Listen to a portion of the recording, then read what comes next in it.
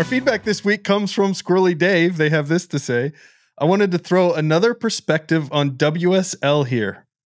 I've used it in anger, as some people would say, i.e. for real in production. It may be fine sometimes. That has never been my experience using it. In an environment where I was creating automation that interacted a lot with Linux-type devices or other services, I used WSL as a number of years because things like Ansible on Windows are a joke or worthless. The only option is WSL because WSL exists.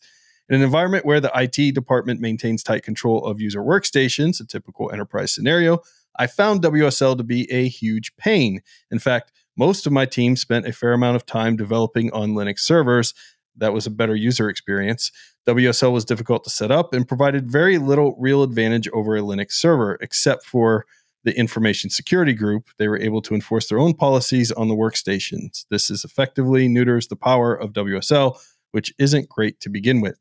My advice to anyone thinking about WSL, if you have a choice, don't bother. Use a real virtual machine instead.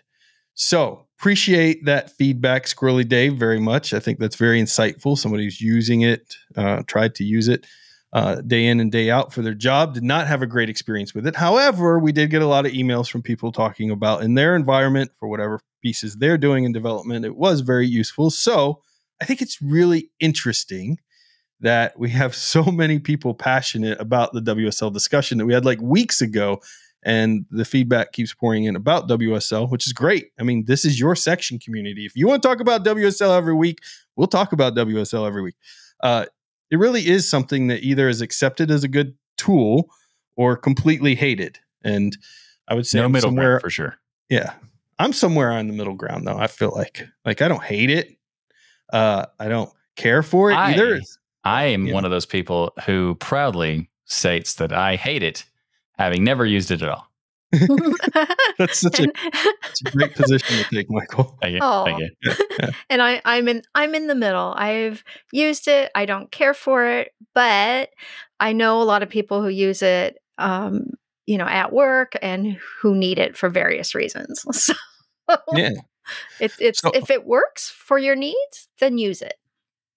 Yeah, absolutely. I think that's the big thing to take out of this. If WSL works for you, keep using it. If it doesn't work for you, then don't make yourself suffer through it. You don't have to. You can use virtual machines or other things to get a similar job done. So, Squirrely Dave, thank you for sending that in. And if you want to ask a question, if you want to give your take on WSL or something else entirely, you can send your comments or questions to Feel free to be anything else. We've got a lot of WSL comments recently. Not that we don't appreciate them, Michael. We do appreciate them. We appreciate it. Yeah.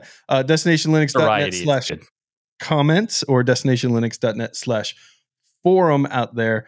I don't know. I feel like there's so much WSL passion here. I might have to go try to check out WSL just to, unlike Michael, I want to test the theory of whether I should stay on the fence, hate it, or love it. So I'm gonna have to give WSL okay, first of all, are you on the fence because you've never tried it before?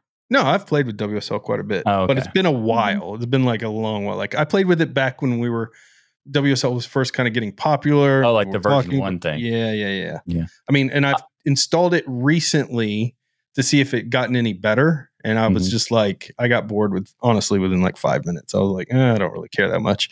And then I went and installed Linux instead. Well, but I have no access to a Windows machine, so that's why I've never tried it. Listen, but I'm also Linux purist.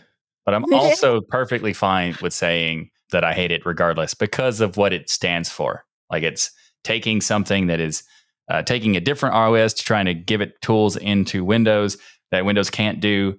And then the opposite is not done as well. So I feel like, it's just a principle thing, really.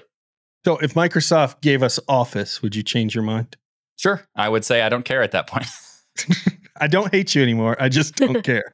I don't like your stuff, but I like the fact that you support my platform. That's what I would say.